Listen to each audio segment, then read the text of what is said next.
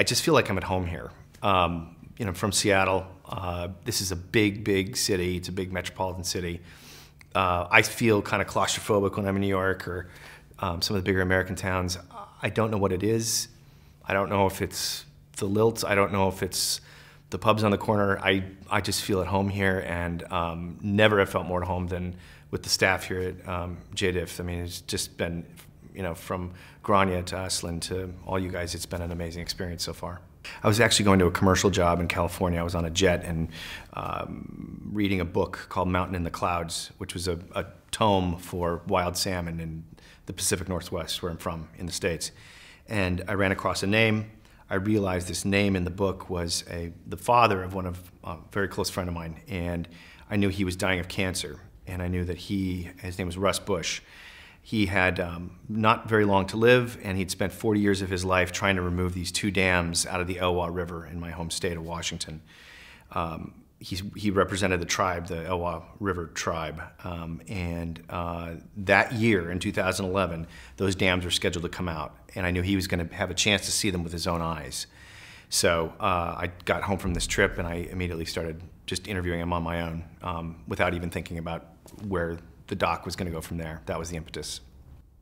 As an indie filmmaker, you know, invariably run into financial difficulties, which are hard to overcome. Those are the first things. We had a successful Kickstarter campaign and a really fantastic benefactor who came on as an investor, one single investor, and it happened in incremental parts throughout the production. So we had a bit of that stress. Probably the most difficult thing, though, for me in terms of production work was dealing with the political issues inside of the film. We talk about the salmon runs that are gone, and we talk about the few that remain, most specifically in Alaska, where there's tens of millions of wild salmon that come back every year still. And right now, there is a multinational corporation that wants to build North America's largest open-pit copper mine at the headwaters of the last largest wild salmon run on Earth. And for me to try to get folks who were part of the mining group or pro-mining was a difficult challenge. And in fact, I reached out many times and wasn't able to get them on board, unfortunately. So we had to construct a story and a narrative around that without having that side of the tale. We're fortunate in that the subject matter inside of this story is around a very sacred animal. It is definitely so here in Ireland. In fact, we made a very specific nod to the salmon of wisdom in Irish mythology as the voice of the fabled salmon in our story. So far, the audiences we've gone to have been in Ireland, Alaska, the Pacific Northwest, and our North American premiere in Southern California, where there's a lot of retired folks from those areas.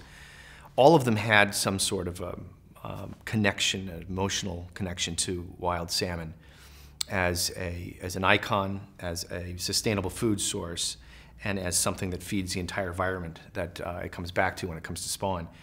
So we've had really incredible reactions to the film.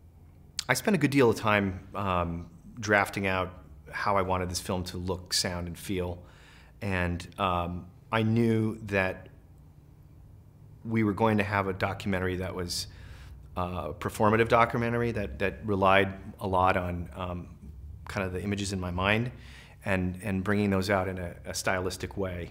So having a limited budget, I tried to get the best humans that I could that were willing to work within the parameters of our budget. One most notably is Ray Troll, who's a famous Alaskan artist. His are the drawings that you see throughout the picture that were then animated by another wonderfully talented animator named Todd Soliday. Every single person that worked on this film did so for the passion of the project. And we decided we wanted a very poetic, elegant, and expansive look to the film, and we used our budget accordingly.